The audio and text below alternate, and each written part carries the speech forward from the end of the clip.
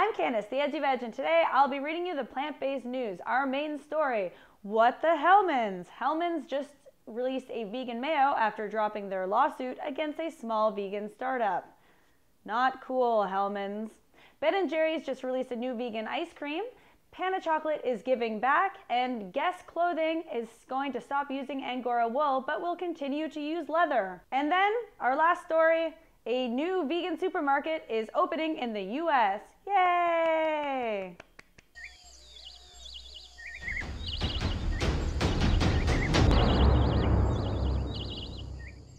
Hellmann'S is releasing a vegan mayo after a failed attempt to sue Hampton Creek.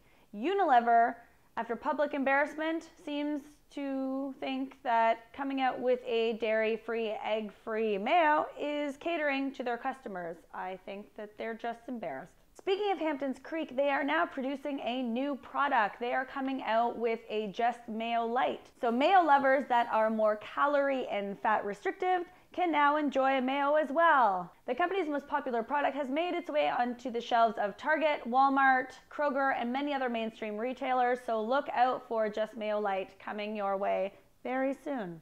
Hampton Creek also recently won a Vision Award from the Sophie Awards, the Oscars of specialty fine foods. Well done, Hampton Creek.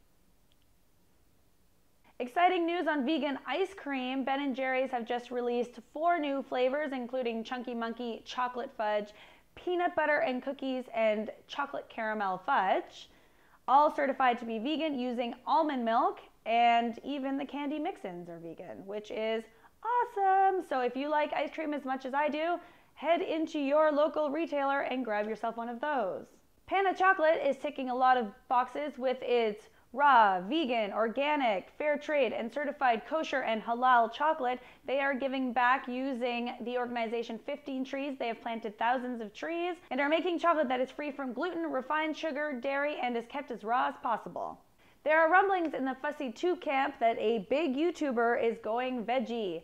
On his birthday, Yusuf said that he was going to try a plant-based diet in 2016. Well, you know Yusuf.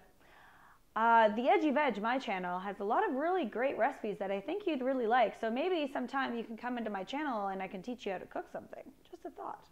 Just a thought. Vegan supermarket chain is coming to the US.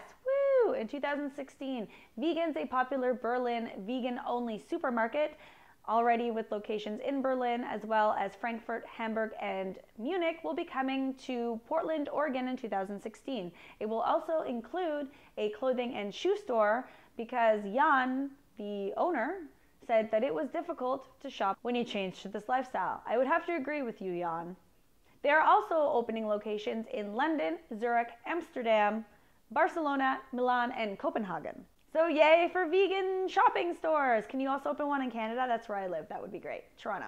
Choose Toronto. Thanks to 53,000 PETA supporters and members, Guess Clothing Company has decided to no longer use Angora wool. This is awesome because if you don't know how Angora wool is harvested, well, it comes from rabbits who are sheared while tethered or suspended in the air, or they simply rip the fur out of their sensitive skin. That's pretty terrible, and I'm really happy to hear that Guess has decided to stop using that. They're still using other animal-based products like leather, but this is a step in the right direction, so way to go, Guess.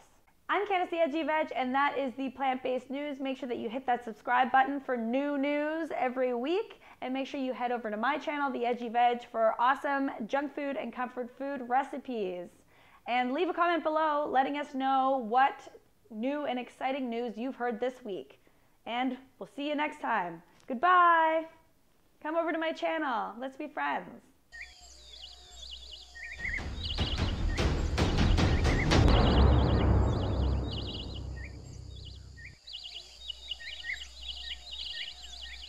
I'm Candace the Edgy Veg, and today I'll be reading the plant-based news. Top story, what the Hellmann'S?